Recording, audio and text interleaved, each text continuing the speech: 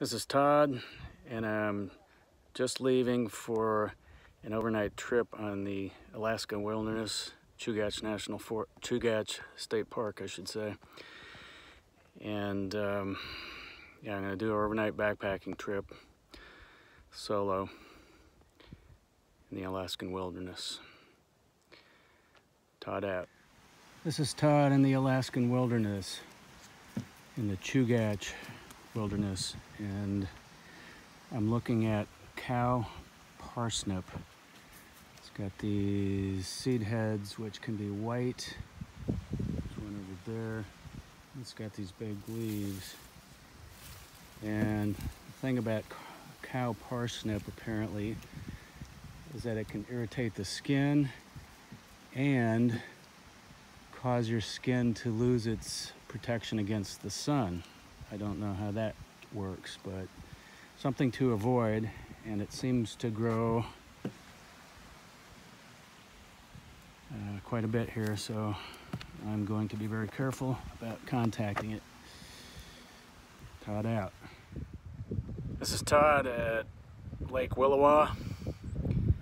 Very scenic lake set up in the mountains.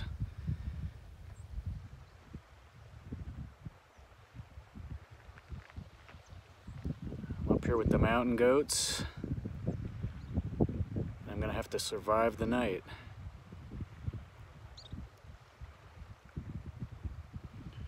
I'll let you know how that comes out. Todd out. This is Todd in the Chugach Wilderness. I'm in a valley and I'm looking around for a place that I could use in a survival situation to spend the night if I was stuck somewhere like this.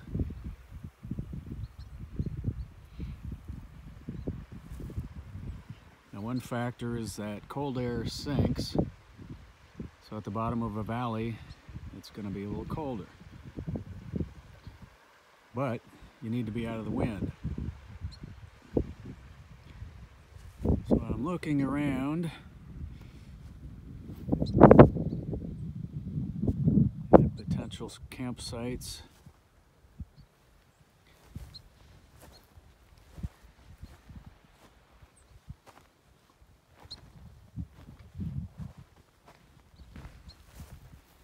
Someplace like this, a little sheltered ravine, would make a lot of sense. It's out of the wind.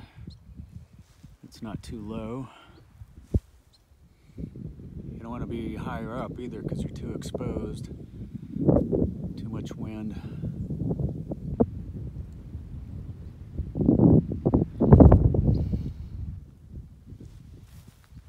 So what would seem to make the most sense is a sheltered area somewhere in the middle, not too high, not too low.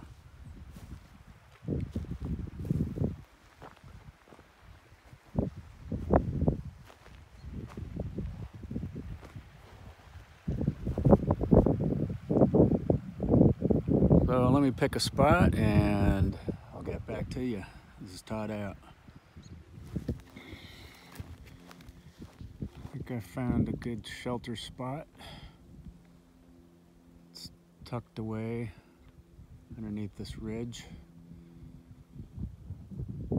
It's got some overhead cover with these evergreens. I do have a tarp I'm going to use. And I can string that up using these bushes. But that seems like a good place to lie down right there. So that's going to be my bed for the night. Todd out. This is Todd. I am looking at cotton grass, and cotton grass has these fluffy heads that resemble cotton, and that stuff is likely going to make good flash tinder. It could also be used as insulation if you stuffed it inside your clothing. So I'm going to take some of that cotton grass we're starting a fire. Cotton grass. Okay, so I'm seeing these evergreen bushes that have these purple cones, and these purple cones are oozing sap. Like that there. So that gave me an idea for making fire, and I'm gonna try it with some of that cotton grass. So let's go try it. Okay, I've set up this cotton grass and I've collected some sap from about a half a dozen of those cones, and I've got it set up so that hopefully with one strike of the fire steel will get us a little fire going. Hopefully the sap will make it burn long enough to light up these dried pine cones. So what we have here is flash tinder. The sap would be an accelerant, and then these pine cones would be your kindling. So the goal is to get the kindling to burn, and then we can add more kindling and get us a fire going. So let's give it a shot.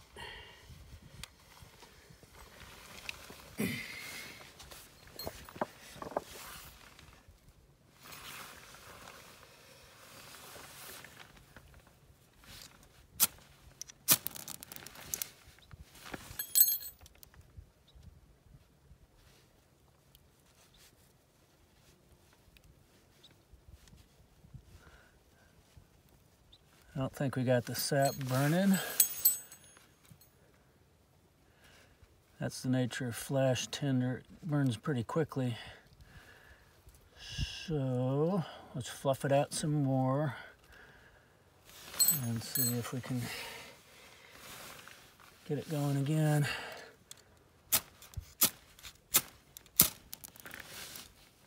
Okay, we got it going again, but it didn't light the sap.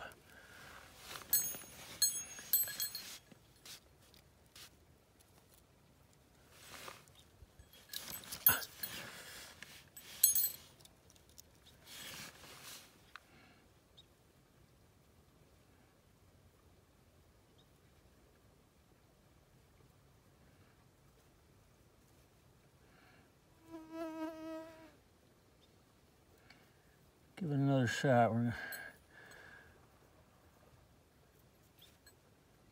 rubbing some of that fluff into the sap, and see if we can't get it lit.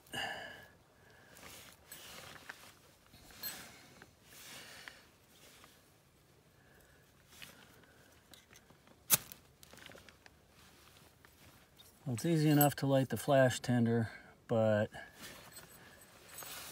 as you can see, it's a trick to get flash tinder to work with anything. It definitely helps. I've done it. Got a bunch of fluff from dandelions, and you got to mix stuff in with it because that flash tinder will just burn so quickly. And unless you mix stuff in there with it, it's just not going to last long enough to do anything. So that is the trick.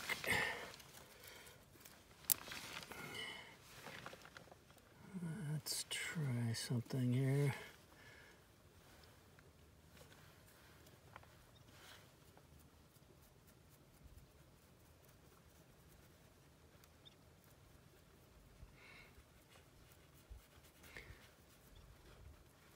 Trying to mix some of the sap in with the cotton grass fluff. The idea being to get the sap lit. Let's try her again.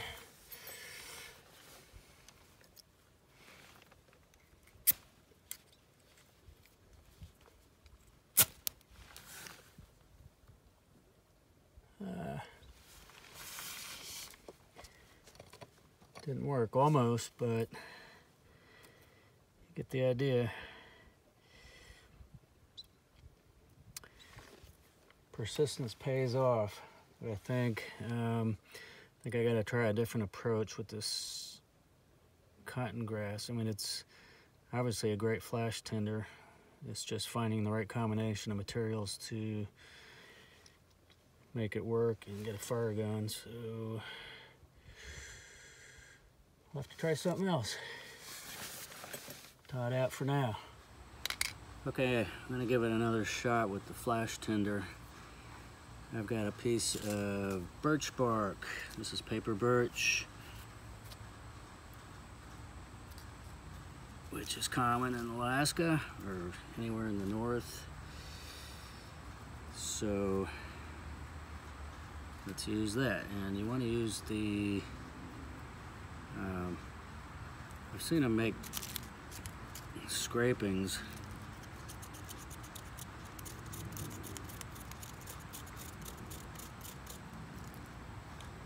But I haven't had much success with that. So what I'm gonna do is just take some of the finest layers of the birch bark, just real thin outer layers, and break that up, because that's what you want to get ignition.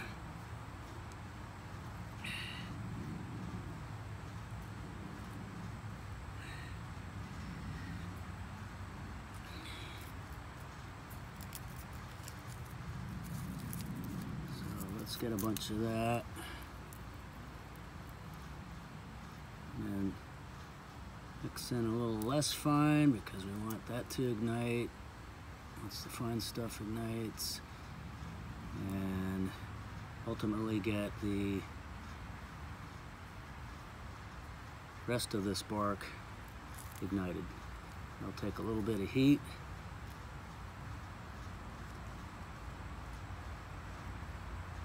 And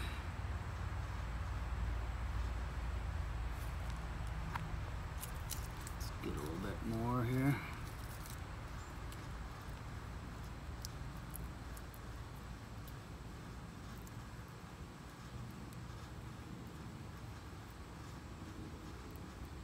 This isn't the finest stuff, but it's a little thicker, so hopefully that'll ignite for a hotter flame. Then we'll throw some of our flash tinder in there, but you gotta mix it in.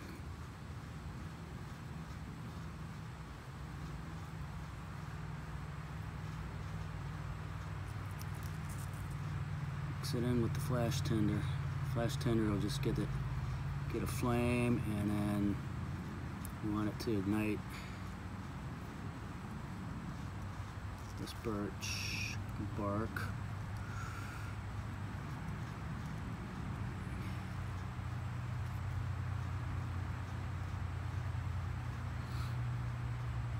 You can throw other stuff like grasses or any other good tinder material, but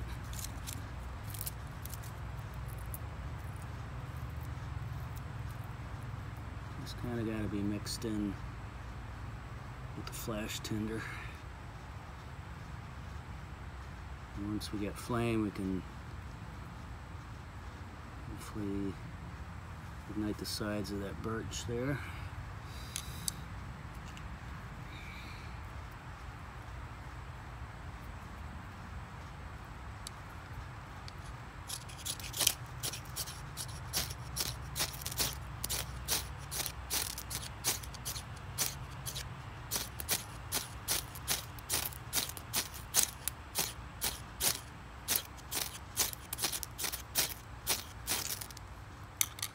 All right.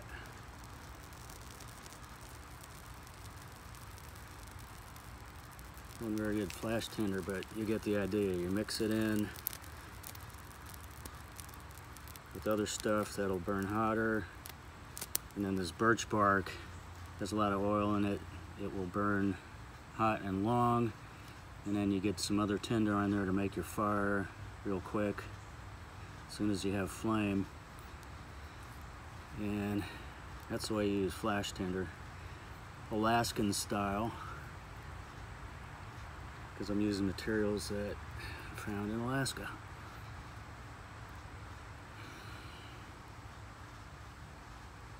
That's it. Todd out.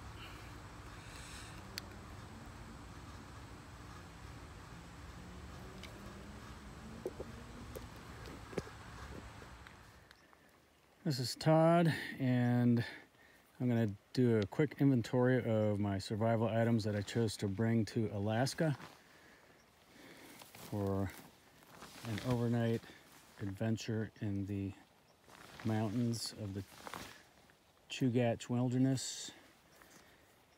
And so I've got my water filtration system and containers to carry the water. Got a Petzl headlamp. I've got a Silky Pocket Boy saw, a orange Moore companion knife.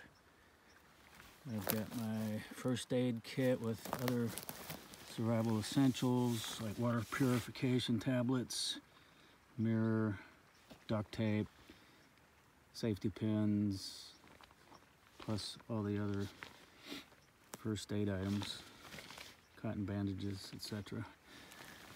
Got my rigging bag with various hanks of cordage. I've got my Bic lighter and a Swedish fire steel. And here is the U.S. military, U.S. Army issue M1 hiking stick. Gotta have that.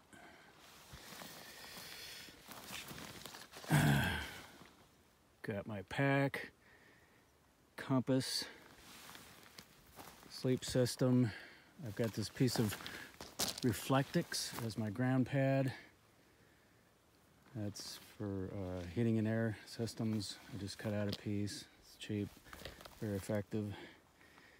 I've got a bivy bag with a down sleeping bag rated for 30 degrees. Space blanket, tarp. Gonna rig that over me in case it rains. And a large plastic heavy-duty trash bag to keep everything dry. My clothing system is layered. I have fleece top and bottom, polypropylene top and bottom as my base layer, and my hiking pants, and a rain jacket, wind jacket. There's mosquitoes out here. Dry bag. And that, sunblock. That is pretty much it. Extra socks for hiking. Gotta have dry feet when you go to bed. And that's my survival system. Todd out. So I made it through the night. Didn't get eaten by a bear.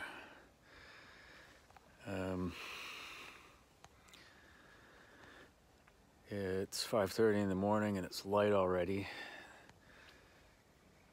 These Alaskan nights aren't very long, they're about 6 hours. Which makes it kind of interesting because the sun doesn't go down till 10:30 at night, and that kind of keeps it warmer. It's probably about 50 degrees right now.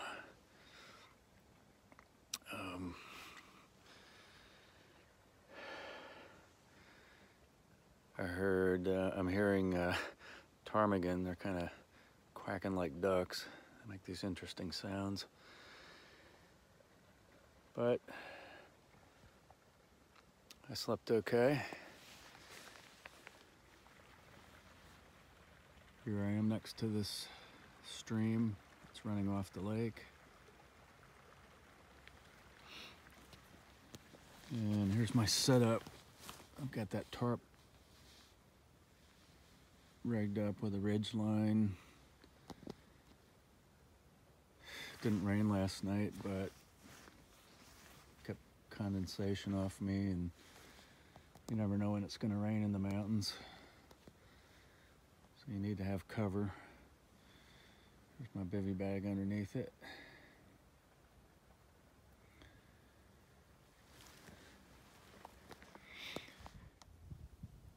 I found a plant called yarrow, Y-A-R-R-O-W. This grows everywhere up here. I don't see it in the southeast until I get way up in the mountains of North Carolina. But this is a very useful medicinal plant. Its Latin name is Achillea millefolium, and even in ancient times they were using it to stop the flow of blood when you have a wound. Millefolium refers to the leaf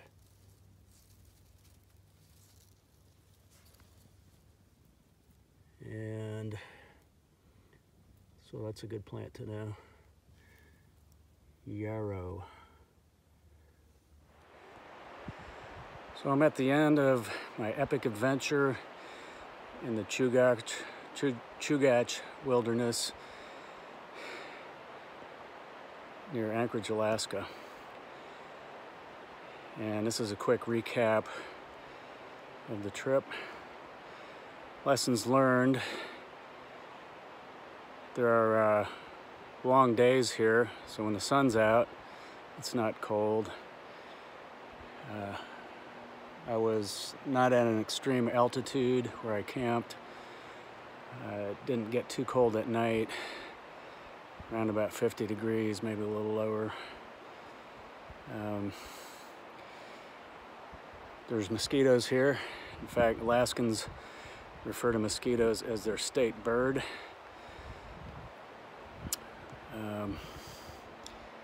But I was in a bivy bag with mesh over my face, and so that didn't bother me all night, even though they were buzzing around.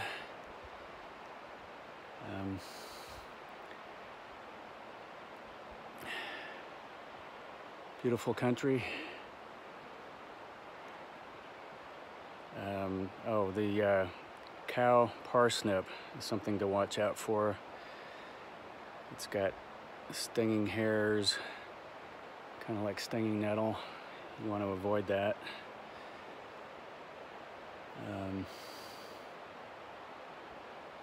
That's about it. And my Chugach adventure. Todd out. So what does it take to survive the Alaskan wilderness? Pretty much the same things that allow you to survive anywhere else. If preparation is the key, if you're not prepared for the worst, you're just not prepared. So you have to be aware of the local conditions, the terrain, etc., and prepare for that. You need to have the 5 C's, which is cutting tool, container, combustion device, cordage, and cover.